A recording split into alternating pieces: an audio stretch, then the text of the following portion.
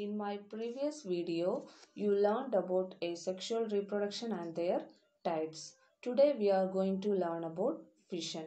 First, you should know the definition for fission. It is the division of the parent body into two or more identical daughter individuals. Four types of fission are seen in animals. They are binary fission, multiple fission, sporulation and strobulation. So what is the definition for fission? It is the division of parent body into two or more identical daughter individuals. Four types of fission are seen in animals. They are binary fission, multiple fission, strobulation and sporulation. First, we are going to learn about binary fission. In binary fission, the parent organism divides into two halves and each half forms a daughter individual. In binary fission, the parent organism divides into two halves and each half forms a daughter individual. In binary fission, karyokinesis and cytokinesis takes place. So what is karyokinesis? It is the division of nucleus. Cytokinesis, it is the division of cytoplasm. So in binary fission, the parent body divided into two halves. Each half have the capacity to develop into a new individual. Karyokinesis and cytokinesis takes place. Karyokinesis is the division of nucleus and cytoplasm division is called the cytokinesis.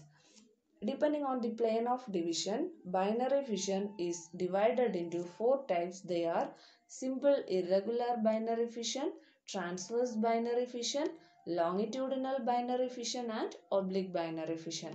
First, we are going to learn about simple irregular binary fission. So, this type of binary fission is seen in irregular shaped organisms where the plane of division is hard to observe. So, simple irregular binary fission you can see in organism where they don't have a definite body shape. Example, amoeba.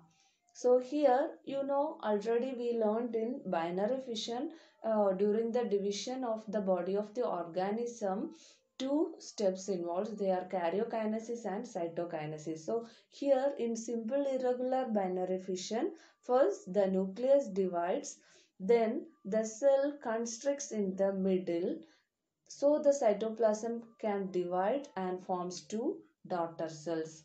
So first the division of nucleus takes place. It is the karyokinesis, followed by the cytokinesis, that is the division of cytoplasm. For that, the body of the organism forms a small constrictions.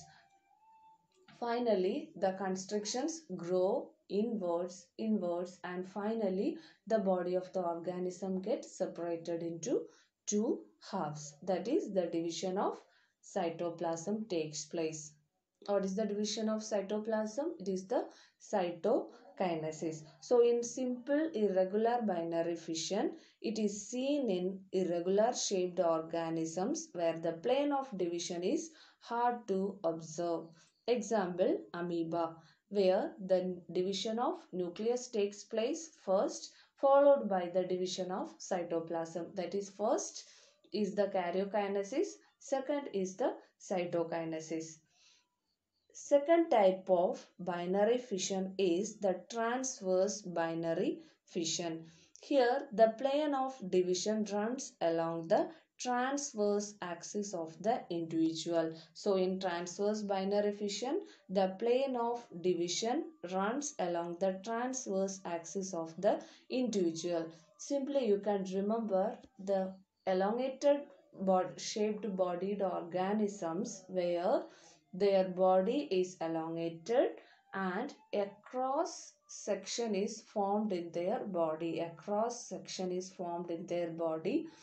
Again, the division of nucleus and cytoplasm. Finally, the body is divided into two. So, in transverse binary fission, you should remember a cross takes place in the elongated bodied organisms. So, in transverse binary fission, the plane of the division runs along the transverse axis of the individual. Example, paramecium and planaria. Third type of binary fission is the longitudinal binary fission. Here, the nucleus and the cytoplasm divides in the longitudinal axis of the organism. So, in longitudinal binary fission, the division of nucleus and cytoplasm takes place in the longitudinal axis of the organism. Here, I have given you the example for longitudinal binary fission is euglena. The fourth type of binary fission is the oblique binary fission. Here the plane of division is oblique. What is oblique binary fission? Here the plane of division is oblique, that is they are neither parallel nor at right angles. So what is oblique binary fission? The plane of division is oblique, that is they are neither parallel nor at right angles. Example, Serratium. So in this video we learned about fission, their types. One among the type of fission is the binary fission. So binary fission again divided into four types. They are simple irregular binary fission, transverse binary fission, longitudinal binary fission and oblique binary fission. Simple irregular binary fission you can see in irregular shaped organisms. Transverse binary fission where the plane of division runs along the transverse axis of the individual. In longitudinal binary fission, the nucleus and the cytoplasm divides in the longitudinal axis of the organism. The fourth one is the oblique binary fission. The plane of division is oblique.